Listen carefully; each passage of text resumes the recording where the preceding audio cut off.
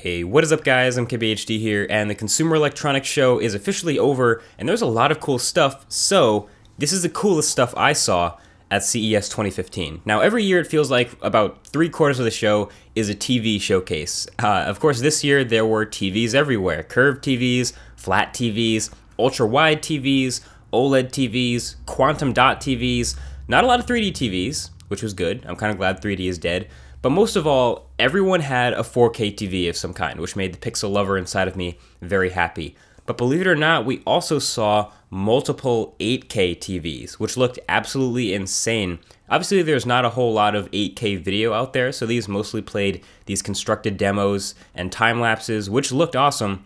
But they even looked a lot better than the current 4K TVs to me, which was actually saying something.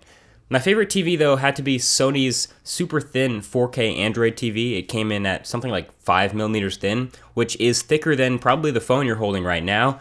And it was literally so thin that you could grab the corner with 2 fingers and twist it and it would actually bend a little bit. So obviously not something you want to do with your TV, but to me that was the most impressive form factor, and it would look pretty badass mounted up on a wall. I gotta say though, of all the new display technology that's out there, I think my next TV upgrade is gonna have to be OLED. I'm on the lookout this year for a great 4K OLED TV. And if you want to see actually my explanation of that, you can check out my recent Quantum Dot Explained video. I'll leave a link right below that like button. Now speaking of 4K TVs, we've seen always a whole bunch of ways to watch 4K at CES, so all these 4K TVs. But more than ever now, this year we're seeing more ways to shoot 4K. So last year there were 1 or 2 major announcements, but this year there were several new 4K cameras, a couple 4K handycams over at the Sony booth, all for a lower price than last year, and also some of their existing cameras could have 4K shooting unlocked with an external recorder. So that combined with some 4K action cameras and the new 4K GoPro, and you can tell that shooting 4K no longer has to be an ordeal with a huge camera.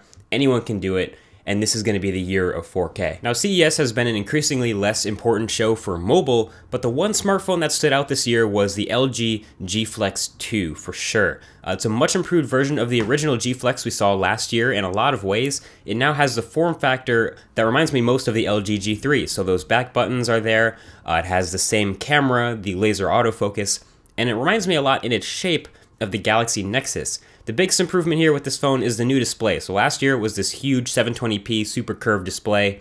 This year it's a slightly smaller 5.5-inch 1080p, slightly less curved OLED display, and it looks much better, and yes, it's still flexible.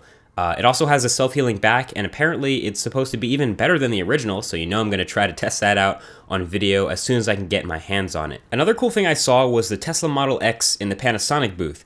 So I've talked a lot about Tesla since I showed the Model S in this booth last year, and the Model X is one of the most popular things at the whole show. Like, it was constantly swarmed even until the last day, but I managed to spend some quality time with this electric prototype crossover and notice some cool things. Number one, the doors. They are pretty obviously different from any other car. They're not butterfly doors, they're not gull wing doors, they're not scissor doors, they're not suicide doors. They're called falcon wing doors, and they have their own unique folding method, so you don't have to nip the car next to you, but you also don't need all that much vertical space to open and close them.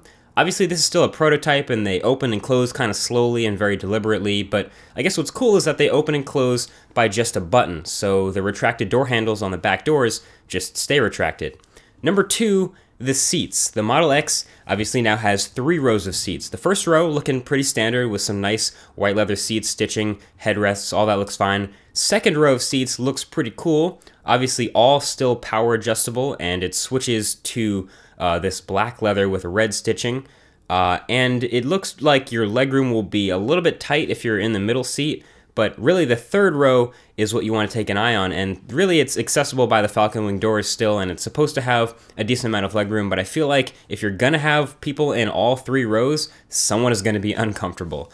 Either way, number 3 is that everything in this car looked a little bit more refined than the interior of the Model S. Obviously that was one of the biggest complaints about the Model S, was that the interior didn't look like something you'd find in a similarly priced Mercedes or BMW or something.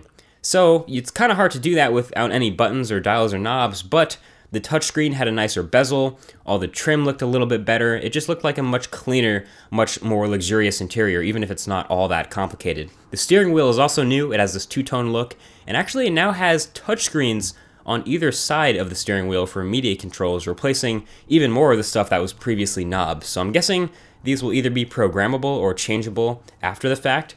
I also noticed this version also has side view mirrors, which is only notable because the last version of the Model X I saw had cameras there instead. So yeah, this is the all-electric crossover that is expected to enter production soon from Tesla. But if you're more into some gasoline-powered driving machines, you should definitely take a look at the video I did on all the tech in BMW's cars at their booth outside of the North Hall, which was pretty badass. Some self-driving cars, the i8 is a hybrid, some crazy-looking stuff there. Also, Sharp. I think Sharp had one of the best booths at all of CES, honestly. Not only did they have a bunch of their TVs, but they had a ton of these bezel-less displays using the same technology that the Sharp Aquos Crystal smartphone had, and a bunch of these formless displays that you could make really whatever shape you want, which is crazy. And we also saw in that booth a see-through display, which I must say I definitely stared at for a couple of minutes because it was kind of actually blowing my mind. Very cool. I also want to mention one more thing. There was a bunch of virtual reality stuff all over CES scattered about the floor this year.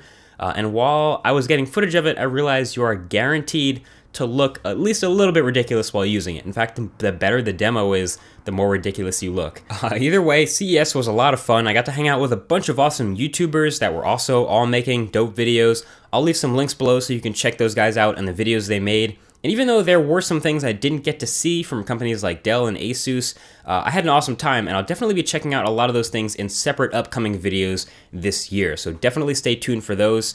Thank you for watching, and I'll talk to you guys in the next one. Peace.